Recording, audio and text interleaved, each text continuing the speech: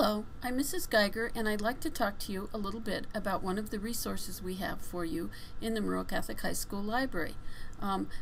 That's our databases, and the way you access our databases is you go to Quick Links, and you go down and click on Library, and the library page comes up. You can also access the library from academics by going down again to Library.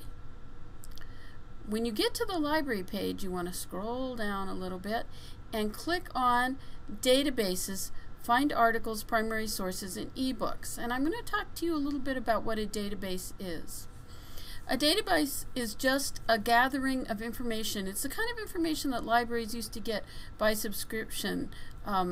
We still buy books, and there are a lot of books also in the databases we get electronically, but pretty much now our magazines and our newspaper information comes in the form of a database subscription. So if you're looking for very current, very authoritative information, you can go to our databases.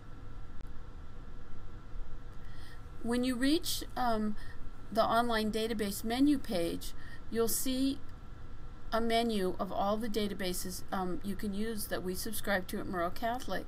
Today we're just going to look at one of them. We're going to look at Student Resource Center. Student Resource Center Gold is part of the Gale suite of databases. The Gale databases, we subscribe to a number of them.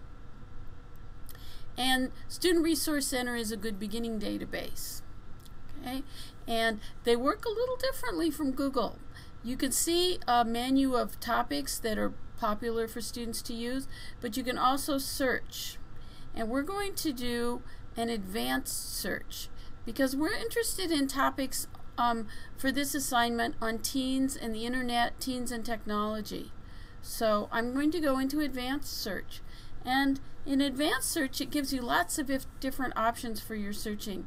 This first one that it lists is keywords, but you could also search by document title. If you knew the name of an article, you could search for that.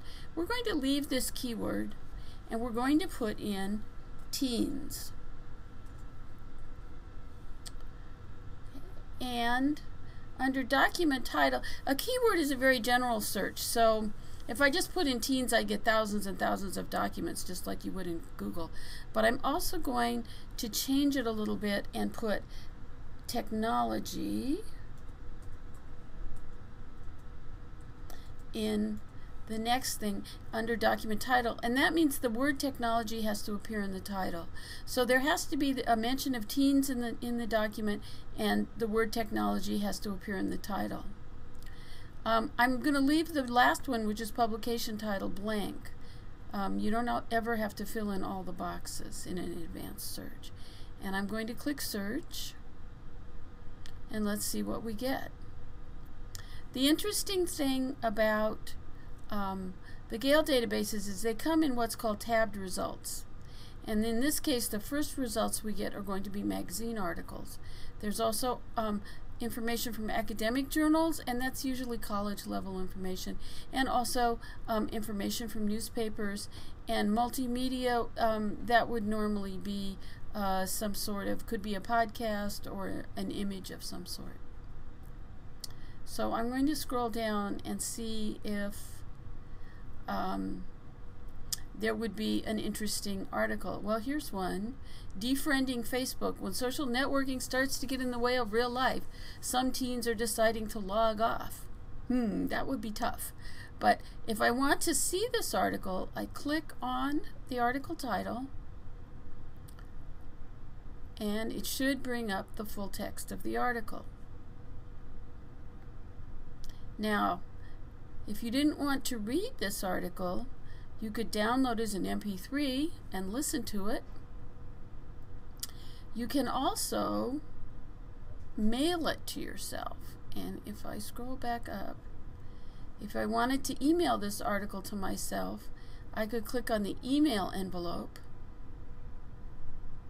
And then all of our databases have an email option. You just look for the little envelope.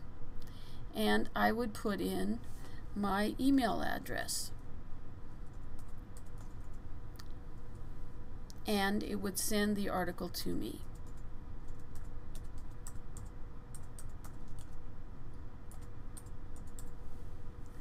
and I can click send, and there it is. I'm going to go back to the document and maybe look at it a little more. And notice that I put in teens as a keyword, and they're showing up in red everywhere that term appears.